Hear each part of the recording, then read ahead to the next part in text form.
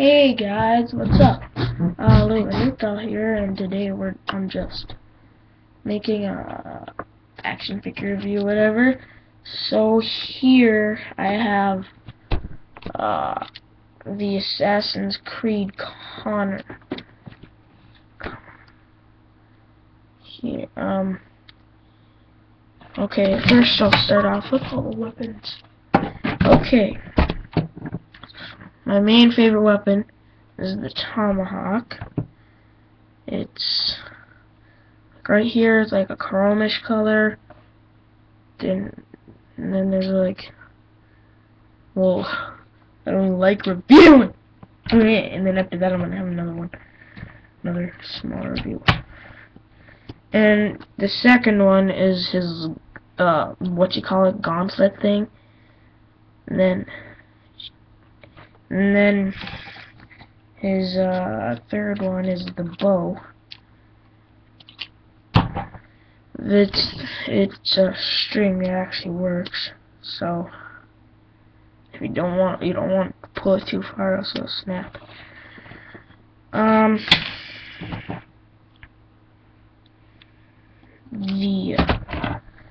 Here's his flintlock pistol, whatever you want to call it.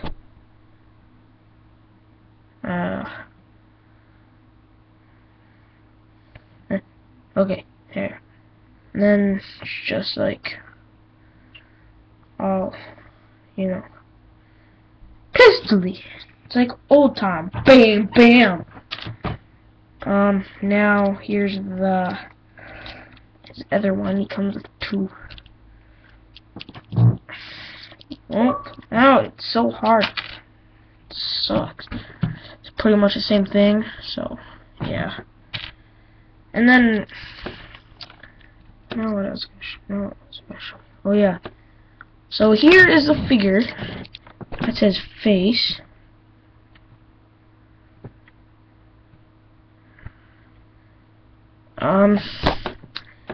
Here, his back part.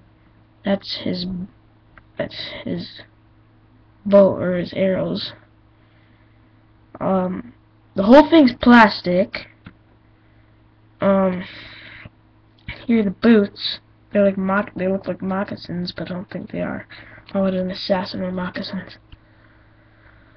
Right there's the belt with the Assassin's Creed logo on it.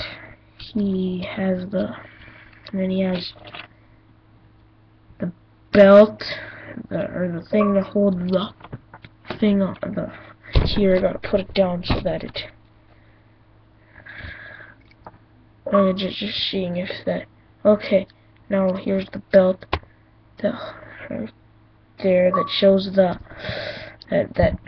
keeps this on, but it doesn't come off. But and then like right here's the holster for one of the guns, right there.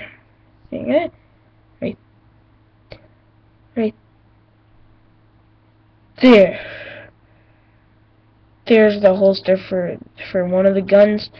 Then over here is the other one. There.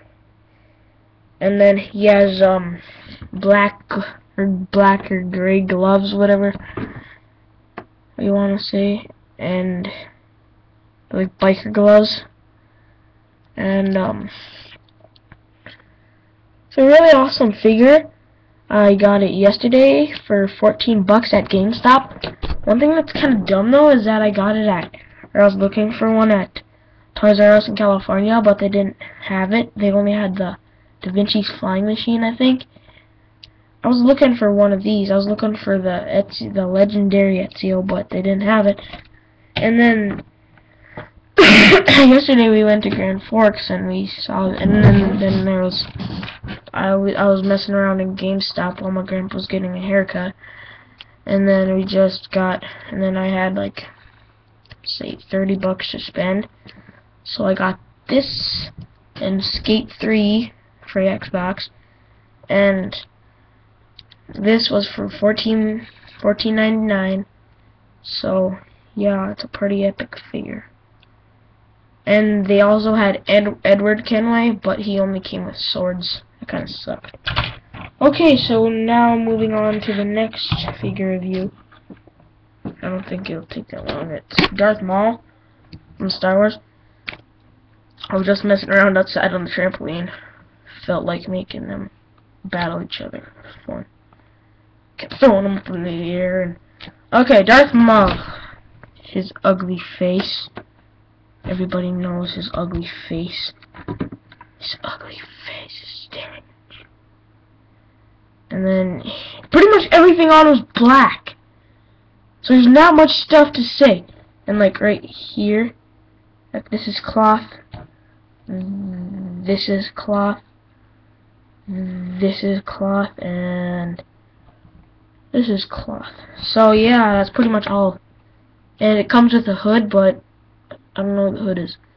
It's outside, I think. I never brought the hood outside. I mean outside of this room. And here's his lightsaber. I lost the other one, even though I had it for like a week. This I only had for a day. Okay, here's a lightsaber without the red stuff, or the killing part. Red with a bunch of red buttons, or it's gray with a bunch of red buttons. Right here's right there's the thing that you can stick it into his belt to hook it on. And then here it is with the blade. It looks pink.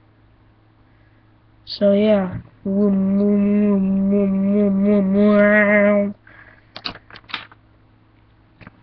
I'll see you later.